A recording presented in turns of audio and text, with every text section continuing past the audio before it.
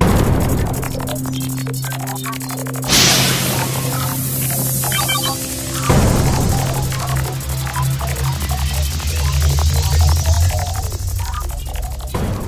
ัสดีครับวันนี้ผมพามาพบกับ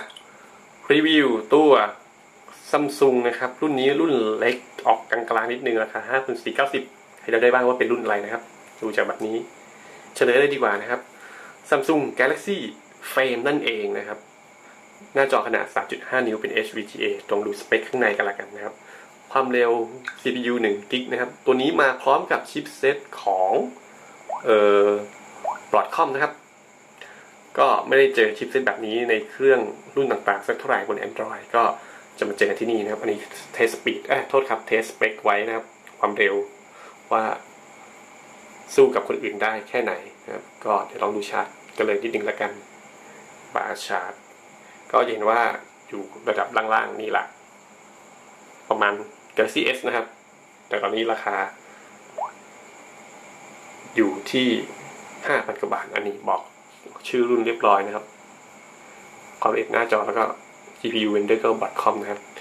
ดูตัว System Info นิดนึงก็อย่างนี้เป็น ARM 7 นะครับความเร็ว1 กิกความละเอียดหน้าจอนะครับ CPU ต่างๆ RAM 512 นะครับให้มาตัว ROM นะครับหรือพื้นที่จัดเก็บข้อมูลก็ให้มา4 กิกนะครับตอนนี้เหลือใช้งาน2 กิกผมว่าโอเคกล้องด้านหลัง5 ล้าน 4.9 ล้านนะครับประมาณ5 ล้านแล้วก็กล้องด้านหน้า 300,000 Android 4.12 นั่นเองนะครับก็ต้องบอกว่า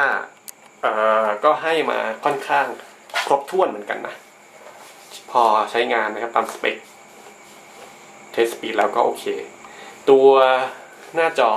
3.5 นิ้วนะครับจะเห็นว่าการแสดงผลก็โอเคนะครับก็ยังลื่นๆนะครับ 4.12 ก็พูดถึงตัวรวมก็โอเคอยู่แล้วตัวสเปค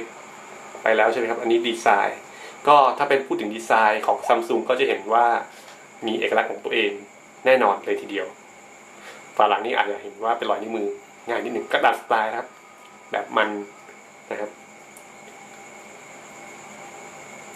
ขนาดเล็กจิ๋วดีนะครับด้านข้างจะเห็นว่ามีแค่ปุ่มปิดเปิดด้านบนก็จะเป็นแค่ช่องสำหรับเสียบหูฟังนะครับแล้วก็สำหรับแกะฝาหลังอีกด้านหนึ่งมีแค่เร่งลดเสียงนะครับแล้วก็ด้านล่างแน่นอนไมโคร USB แล้วก็ตัวไมค์ลองแกะฝาดูดีกว่านะครับปึ๊บด้านหน้าแกะยังไงแกะอย่างนี้แกะง่ายครับสบาย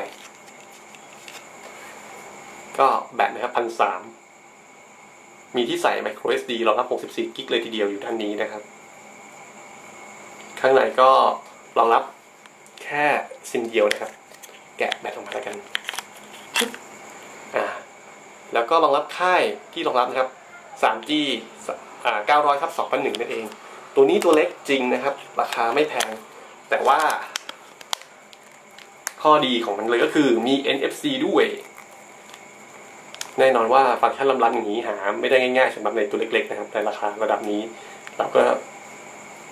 เจอบนนี่เลย Galaxy Frame รหัสนะครับ GTS 6810P จากค่ายเกาหลี Samsung ลองโหลดเข้าครับ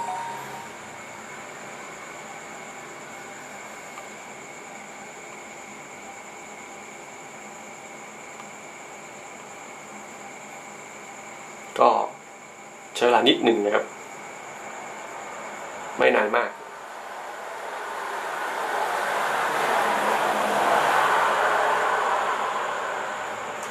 มีไฟด้วยนะครับด้านล่างสำหรับเวลากดในตอนกลางคืนมาแล้วก็ใช้เวลาโหลดนิดหนึ่งมีอันล็อกหน้าจอได้ในโหมดต่างๆนะครับแอปพลิเคชันที่ให้มาก็น่าจะค่อนข้างที่จะเป็นพื้นฐานแล้วครับตัวนี้นะที่เห็นเลยครับพวก Twitter Facebook อันนี้ครับก็โหลดเพิ่มนะครับที่เหลือเป็นพื้นฐานหมดเลยและ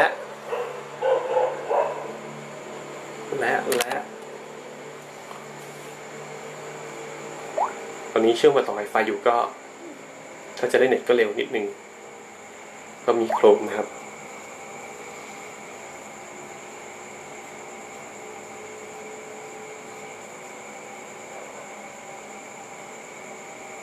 ตัวคีย์บอร์ดครับภาษาไทยภาษาอังกฤษภาษาไทยมันอาจจะดูแคบไปหน่อยปึ๊บก็มันเรียงติดกันด้วยหน้าจอขนาด 3.5 ก็อาจจะนิดนึงครับสำหรับคนที่หน้าจอใหญ่ก็อาจจะลำบากส่วนโทรนะครับปุ่มกดก็ตัวเลขใหญ่แล้วสบายกล้องถ่ายภาพ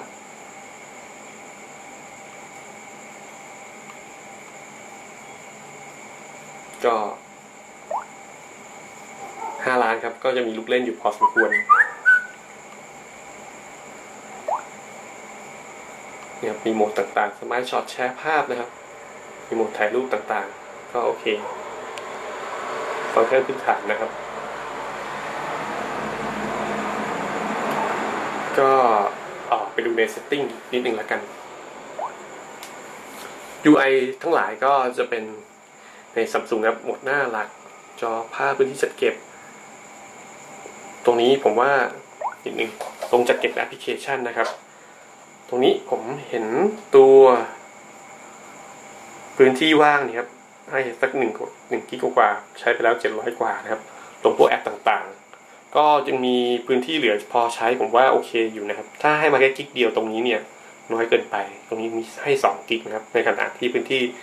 เต็มเนี่ยให้มา4 กิกก็โอเคอยู่แรม512ก็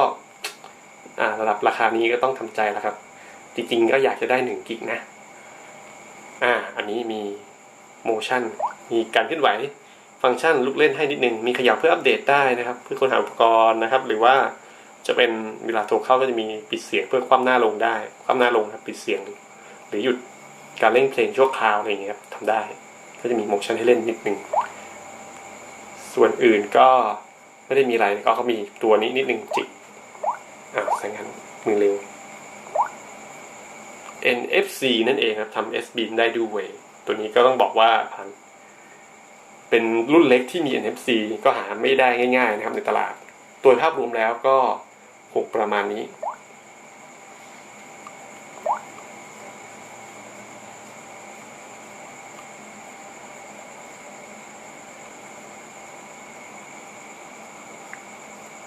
ลองพิมพ์ชื่อเว็บกันนิดนึงแล้วกันดูเดี๋ยวเป็นไงบ้างโหลดเร็วแน่นอนครับผ่าน Wi-Fi ถ้าดูโหมดแบบนี้ก็โอเคครับแสดงผลเห็นชัดอยู่ลองดูเดสก์ท็อปโหมดบ้างนะครับก็คงจะไม่เหมาะกับเดสก์ท็อปนะครับด้วยเครื่องขนาดเล็กแบบนี้ผมเห็นว่าตัวมันเล็กมากทางอิงหน้าจอ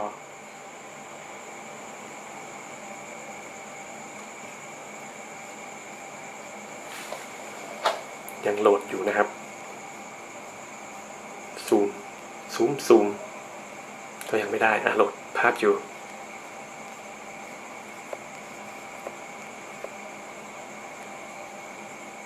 ก็เห็นว่าพอไหวอยู่นะครับลองเปิดเว็บดูสคอร์ดูครับว่าเป็นไงบ้างลองโหลดให้เสร็จก่อนดีกว่าอันนี้มันโหลดคอนเทนต์อยู่นะครับตัวนี้คงไม่ได้ทดสอบเกมให้ดูแน่ๆเลยเพราะว่าดูแล้วมันน่าจะน้อยไปเนาะ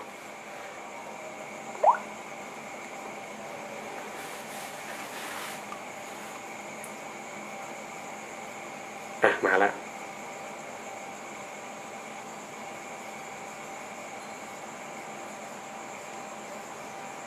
ก็แต่นิดนึงก็ไปแล้วครับสคอร์ดูเว็บได้สบายๆแต่การแสดงผลก็อย่างเห็นข้อจำกัดของขนาดหน้าจอเลยก็แสดงผลได้ไม่ได้ละเอียดมากนะครับซูมได้เยอะเลยถ้าอ่านหนังสือไม่เห็นแล้วก็นี่สบายเลยครับตัวบัตรเอกใหญ่จนมันใหญ่เกินไปก็คงประมาณนี้ครับโดยภาพรวมของ Samsung Galaxy Frame นะครับรุ่นนี้ราคาดีมี NFC ด้วย จับถนัดมือพกพาสะดวกน้ำหนักเบาแบตแน่นอนหน้าจอขนาดนี้แบตอึดครับก็ขอบคุณสำหรับการติดตามชมนะครับสรุปว่าน่าใช้งานพอสมควรเลยทีเดียวกับตัวนี้ใครที่มีงบประมาณ 5,000 กว่าบาทนะครับก็คงเป็นหนึ่งในทางเลือกนะครับขอบคุณสำหรับการติดตามชมครับกับ Samsung Galaxy Frame สวัสดีครับ